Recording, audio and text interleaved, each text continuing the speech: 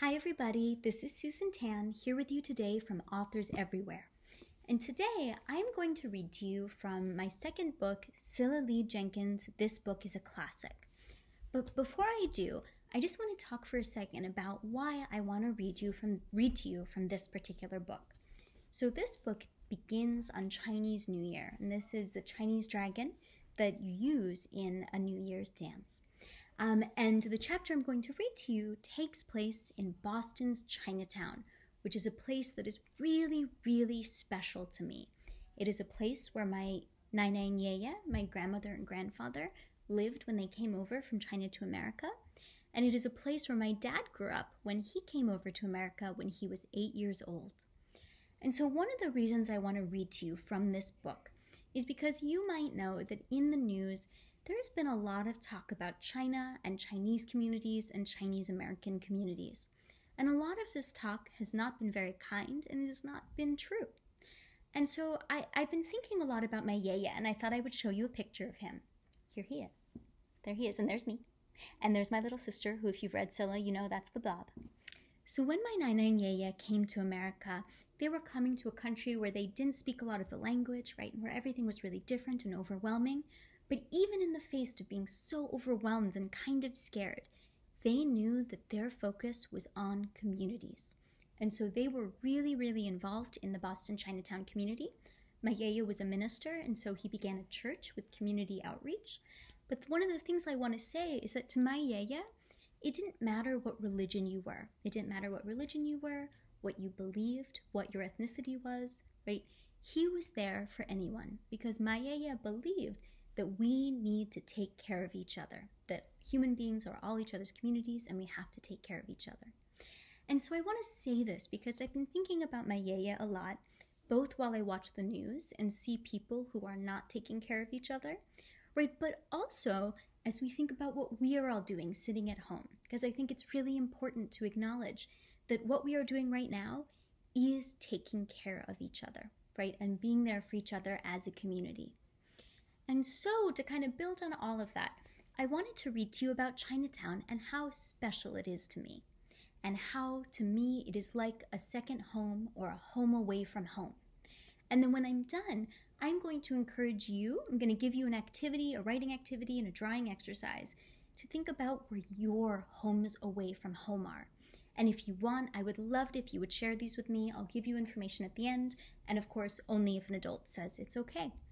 So without any further ado, I'm going to hop right in to read to you from CILLA Lee-Jenkins, This Book is a Classic, which begins on Chinese New Year, one of my favorite holidays. All right, so here we go. Author's Note, which is a fancy way of saying hello.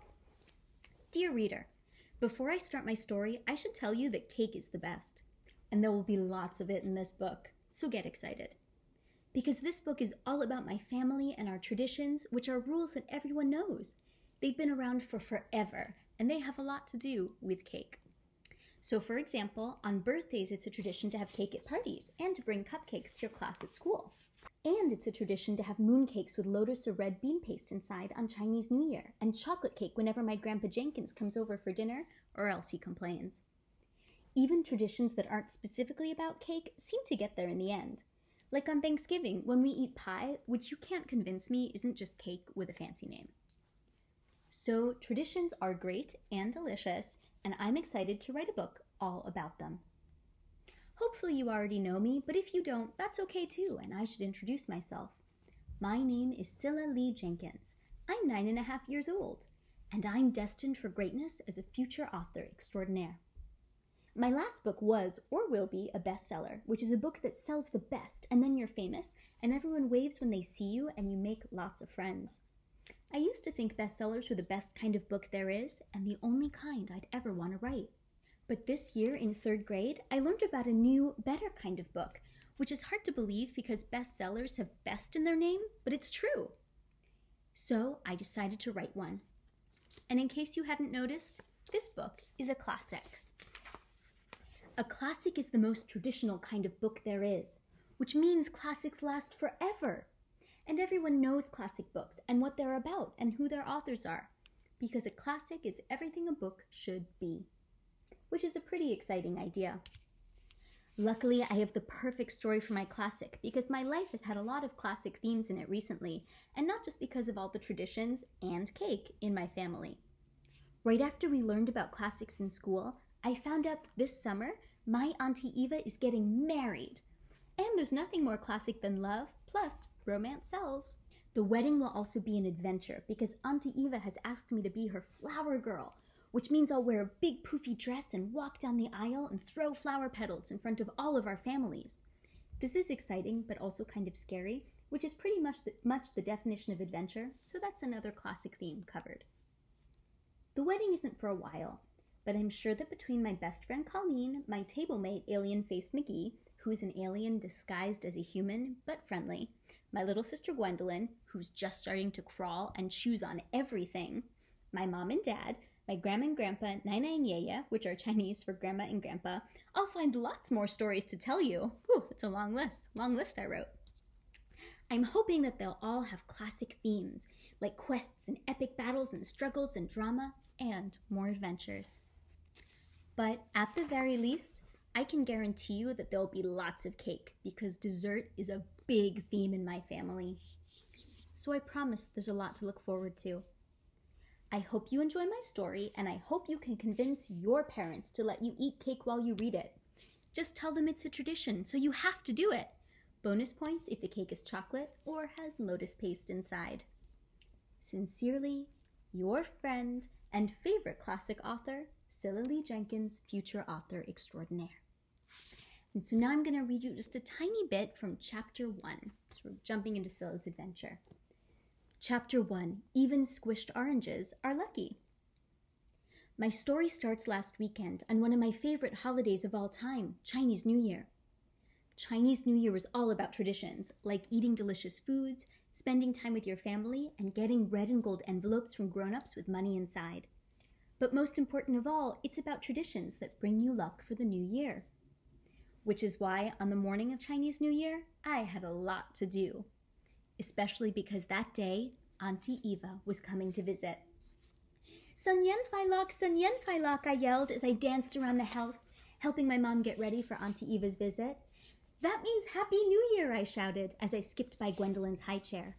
It was her first Chinese New Year, so I knew it was my job to show her that it's the best holiday ever. I'd been practicing my pronunciation with my Nana and Yaya because I wanted everything to be perfect. And even though my mom said there wasn't anything for me to do, I was a big help anyway. I ran around and only sometimes bumped into her to make sure that we were following as many traditions as possible to get as much luck as possible. First, I got dressed in red clothes, which is very lucky. I'd wanted to wear my shemsong, which is a beautiful Chinese dress. Mine is red and gold with pretty buttons at the neck, but my mom said no because it was too cold. I was disappointed, but then I realized I could get even more luck by wearing every piece of red clothing I own. And I looked great in my red pants, red dress, red polka dot skirt over that, red sweater, red t-shirt, red headband, and red galoshes with ladybugs on them. Plus, I was definitely warm enough, so even though my mom sighed when she saw me, she didn't make me change. Then I made sure to find Gwendolyn's red clothes because I'm a good big sister that way. You're going to love today, I said, as I helped her into red striped pajamas, red socks, a red t-shirt, a red sweater, and a sparkly red tutu. We're going to Chinatown, and there's going to be a parade and dragons and the best food. Bah, Gwen said, clapping her hands, which meant she was definitely excited about it all, especially the excellent good luck outfit I'd found her. And she loved it when, as a finishing touch, I found a red scrunchie for her favorite toy, which is an old Batman doll that my dad used to keep in his study, because even superheroes need luck and tutus. For my next job, I grabbed all the oranges from the kitchen and set out to put them all over the house. Oranges also bring luck on Chinese New Year, which makes sense because they're delicious. Nina usually keeps her oranges in a bowl by the dining room table, but I wanted to spread out our luck everywhere. So I put one orange in the silverware drawer, one on top of the TV, two in the bathroom sink, one on Auntie Eva's pillow, two underneath my parents' pillows as a surprise for later, one in Gwendolyn's toy box, one in her sock drawer, and one on my mom's desk. I was just about to ask if we could go to the store to get more oranges when I heard the doorbell. So now I'm going to skip ahead so Auntie Eva, CILLA's aunt, arrives. And then they all realized that they need to rush off to Chinatown for the parade. So, by the time everything was away and cleaned, my mom looked at her watch and said, "Wait, what time is the parade?" So then there was even more rushing and running. But finally, we piled into the car and sped off to celebrate Chinese New Year. Chinatown was beautiful and more crowded than I've ever seen it. Red and gold streamers dangled from windows and in between buildings, and all around, carts sold hot food and pastries, and the air was filled with happy voices and good smells. We walked through the crowded streets until we finally found Nai Nai and Yaya in front of their favorite grocery store. "Yaya!" I ran to meet him. "San Yan Fai Lok." "Wah," Yaya said. This is a Chinese way of saying wow or amazing or oh my goodness gracious me, which is something my Grandma Jenkins says when she's really surprised. The way Yaya said it meant he was very impressed. "San Yan Fai Lok CILLA," he said, spinning me around in a hug, which as you've maybe guessed is another family tradition. Then Nai Nai and Yaya hugged Auntie Eva, though she's too tall for spinning. Okay, so I'm going to skip ahead a little bit. Just then, Auntie Eva took me to buy a mooncake. See what I mean about traditions? They always come back to cake in the end. Mooncakes are small and round with beautiful designs on top. Their outsides are thick and golden, and they're filled with sweet paste and a salty egg. Auntie Eva and I split a lotus paste cake, which is our favorite, and she let me have the half with more yolk, which is one of the nicest things you can do for someone else.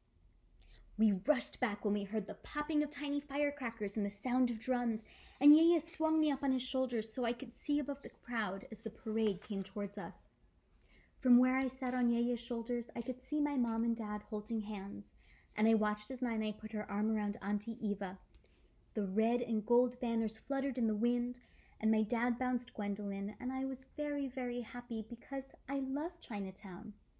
All around me were people I know and places I like to visit, and I could smell my favorite foods and see the store windows full of bright cloth and shimmering fans.